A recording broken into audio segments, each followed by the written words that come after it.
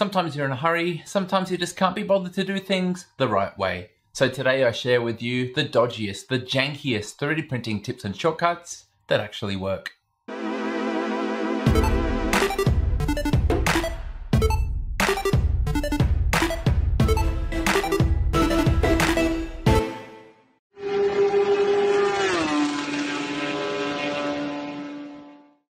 Here are a few things to note about this video.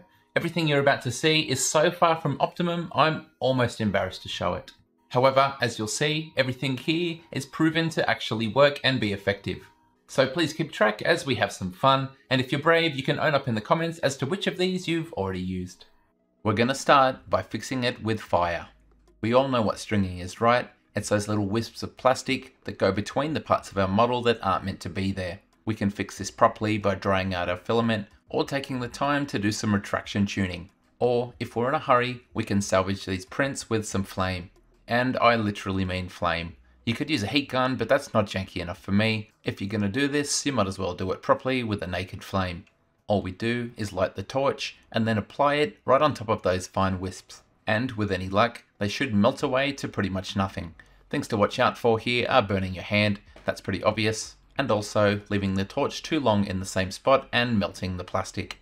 Avoid both of those and you can salvage a print that was pretty good and make it very good, like you're seeing here. I know that some of you are scoffing because that technique is not really uncommon, but don't worry, we can move the bar lower. How about some old school part cooling techniques? Most machines these days come with pretty powerful part cooling right out of the box, and for cheaper printers that come with below average part cooling, there's plenty of upgrade options available there too. Well, back in my day, my first 3D printer didn't even come with inbuilt part cooling. We can see in this picture, that's the nozzle and hot end hanging out the front with no ducts around it. Before we added specific part cooling fans, we used to use these. Ordinary desktop household fans. And they in fact work really well, the dustier the better, which you can see here. How about some proof with this torture test model by Simon, which I've made even harder by scaling down to 50%. And here it is in black PLA, printed on a Bamboo Lab A1 Mini. Remember, this is half scale, so I think this is a pretty respectable result using stock profiles and a stock printer. With the baseline set, I went into Orca Slicer and disabled part cooling for the whole print, mimicking my old Solidoodle, and we can verify this by setting the preview to fan speed, which is 0 the whole time. And we can also see, partway through the print, that the part cooling fan is indeed stationary. The result is not surprising, it's hot garbage, and part cooling is an important part of 3D printing, especially with an oozy filament like PLA. So what if we run the exact same G-code with the big desktop fan blowing across the printer? And here is the result. Again, we've gone back to respectable. The cool air might not be directed as well, but compared to the original, it's definitely helping. There's barely a difference between these two prints. If we compare the three prints, we can see that either side is really effective. 3D printers do have part cooling built in, but if you have a difficult model that needs a little part cooling boost, putting a fan in front just like this might be just what you need. That was pretty cool, but now let's heat things up by going Derelicte. You can make a Derelicte 3D printer enclosure pretty much for free. One of my earliest videos on the channel was explaining what happens to ABS on an open frame printer. I had a test model and some diagrams to show that temperature variation throughout the part would lead to thermal contraction, which then created stresses that could tear the layers apart. And if you've tried to print in ABS on an open frame printer, you might have experienced failures just like this. For a more up-to-date demonstration, I imported a cube into Orca Slicer and scaled it to be a brick, slicing it with ABS settings. I then loaded some old ABS into the P1P and hit print. And to fool you, the first layer always goes down well, but if we return later on, we can see the usual problem. The corners are lifting off the bed, but worst of all, the internal stresses have ripped the brick in half. To get around this, you can buy a printer that's already enclosed, buy an enclosure upgrade if it's sold by your manufacturer, design and construct your own custom enclosure. You could also use a dedicated pop-up enclosure, like this one from Wham Bam. It does work, but honestly, that's too professional for this video. Instead, we are delving into the jank bin, specifically with a garbage bag meant for a wheelie bin. You probably already have some large plastic bag sitting around, and if you don't, you can use a cardboard box or even cling film. Our aim is to completely enclose the printer, to keep the temperature consistent, but also to stop drafts from entering the print area. In the case of this Derelicte enclosure, it's just a matter of pulling the bag the whole way down around the printer until it touches the table. For educational purposes, I set up a thermocouple inside attached to the printer's frame. I then started the print with the exact same G-code and monitored from Orca Slicer using the printer's inbuilt camera. Ambient temperature in my room was around 15 degrees Celsius, but halfway through the print, inside the bag, I was recording a much toastier 33 degrees. So what effect does this have? Well, let's answer that by looking at the finished print. And as you can see, printed on the same day with the same G-code and filament, it looks completely different. In case you're undecided, here's the two prints side by side. On the left with no enclosure, on the right with the Derelicte enclosure. Not only has the part retained its shape, but if we compare the bases, we can see that the one with the plastic bag had no warping or lifting away from the bed. This works amazingly well, but a word of caution. If the temperature inside the bag gets too hot for what your printer is designed to cope with, it's possible the electronics won't be very happy, so proceed with caution. Although I've got plenty of CAD tutorials on this channel, for this video instead I'm going to ask, who needs CAD? If you want to join two models together, the fastest way to do it is just to overlap them in the slicer, and technically we might get some errors, telling us that the two tool paths are overlapping and there might be too much plastic in those spaces. And if we preview inside the G-code, we can see exactly that. But this would print, and if you were desperate, it would get you out of the bind.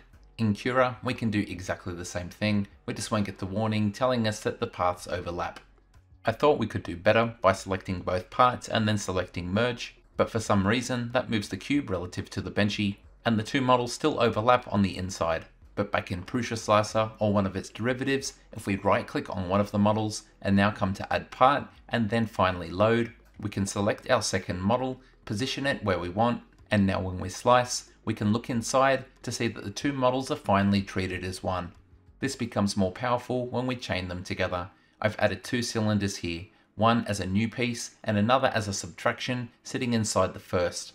This has the effect of creating a benchy keyring, but of course you can apply this to any models that you want to alter. No CAD required, it's as if we had modelled it from scratch ourselves. And just for completeness sake, here's the finished model with the two parts as one. Here's another simple one that I think a lot of people won't know, and that's a G10 bed on a budget. I first heard of G10 as a bed material from Angus of Maker's Muse, and it turns out they can be very effective, particularly on filaments like PETG. PETG bonds so well with PEI sticker sheets that it can rip holes in it, and if it doesn't happen catastrophically, it might happen slowly over time. I found textured PEI to be more durable, but it does show wear over time as well. And if you're unlucky, it's still quite easy to rip holes in it. Some people prefer glue stick as a release agent, but for me that's way too messy. And that's where G10 is so much better. This particular bed that I'm showing here is from VPS Data. It's quite thin, and that means it's quite flexible, and since it has the magnet already bonded to the back, as well as the Bamboo Lab nozzle cleaning area, it makes it very convenient to use. Using this bed, I can print lots of small parts without any real risk of them falling off and ruining the print. These are quality beds, but they certainly aren't cheap. On a Bamboo Lab machine, you'll pay €42, €55 for a Prusa Mark IV, or €75 for a Magneto X, and I've just ordered one of these. But did you know there's a much cheaper solution available, and all you need to do is flip over a single-sided PCB. Because PCBs are made out of G10, also known as Derelicte, and this is free if you've already got some blank PCB lying around. To use this, it's very simple. We put the copper side down and use clips or tape to hold it to the bed. You can then clean the surface with a spray of isopropyl alcohol followed by a rub of paper towel. There's no other prep required. This is also best suited to a printer with ABL, as the bed probably won't be super flat. Apart from that, all I did was set the bed temperature to 80 degrees in my slicer with no other changes. The first layer bonded perfectly, and this is evidenced by the fact these two small parts were still attached perfectly at the end. Ideally, you'll let the G10 cool down before removing the parts, but if you're in a hurry, small objects will pull off straight away. If you're printing much larger objects, you're probably going to damage the bed unless you let it cool down first. In my case, I removed it and waited for some satisfying sounds.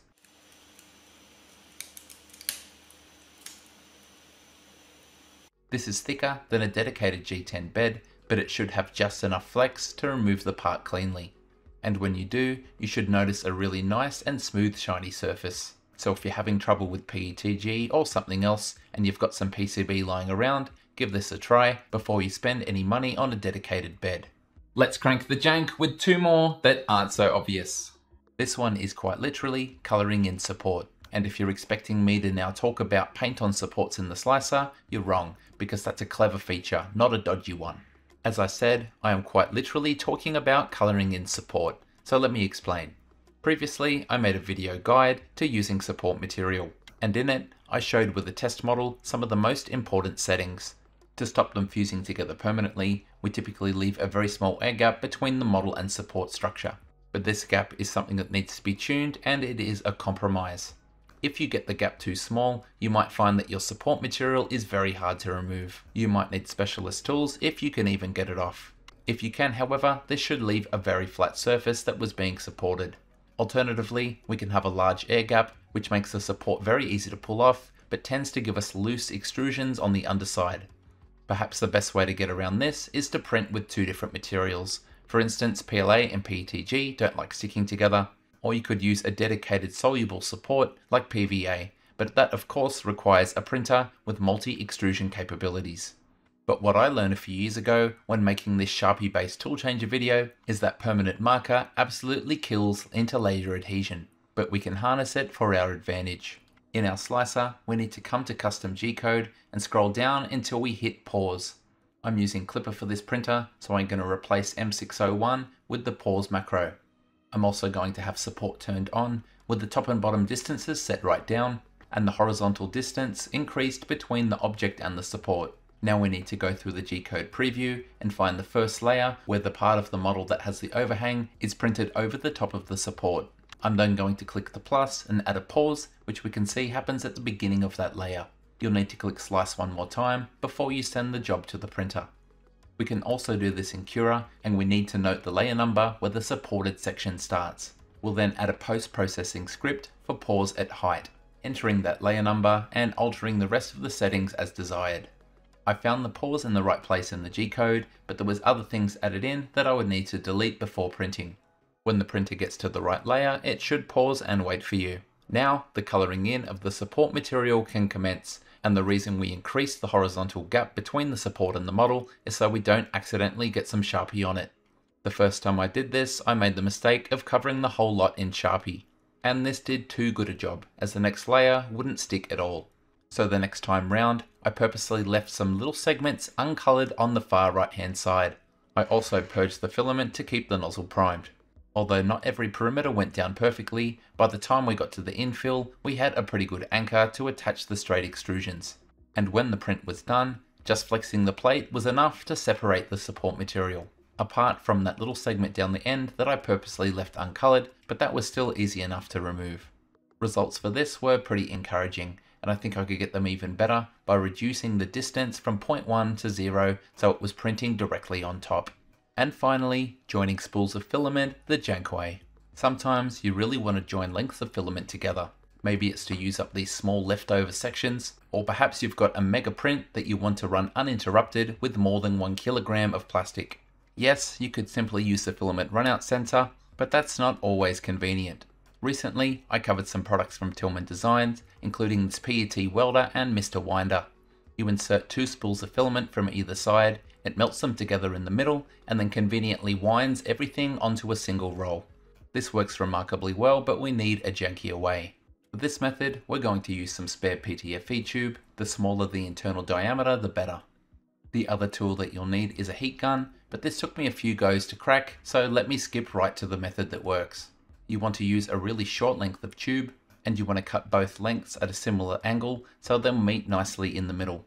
After that, use your heat gun, attacking from every angle, and being careful not to apply heat to the exposed filament ends. After something like 20 seconds, then take the ends of the filament and squish them together into the middle to make them merge. You can then support the tube and push the filament join out until it's clear. This join was very strong, but also very thick, coming in around 2.2 millimeters. Predictably, it jammed in the extruder and then the print failed. So the real secret is to use this much smaller PTFE tube, which I've linked in the description. This also has the benefit of being translucent, and that means you can see the second that the filament melts inside. It also makes it easier to see the join when you push the two halves together. Despite the smaller tube size, it's still quite easy to free the filament from inside and push the join out. And now our join is only a little bit bigger than standard, typically just under 1.9 millimeters. And that means I could feed one end into the machine, start the print, wait for the color transition to go through the extruder, and then have a silly grin on my face as I watch the new color come successfully out the nozzle. I'm going to call this one a huge success. Honestly, this joining method worked way better than I expected. There's two main downsides. The first being that you need to pull that piece of tube the whole way to the end of the spool, and if you're using a full spool, that is going to take a while. And the second being that you don't want the PTFE tube to get too hot, because if it does, it will release some nasty gas, particularly if you have pet birds. That's the end of my list, but in case it wasn't dodgy enough, making this video, I discovered there's a spider living on my rat rig and I'm going to leave it there. Make sure to let me know in the comments which of these you've already tried, or maybe something outrageous that I've left off my list. Thank you so much for watching, and until next time, happy janky but effective 3D printing.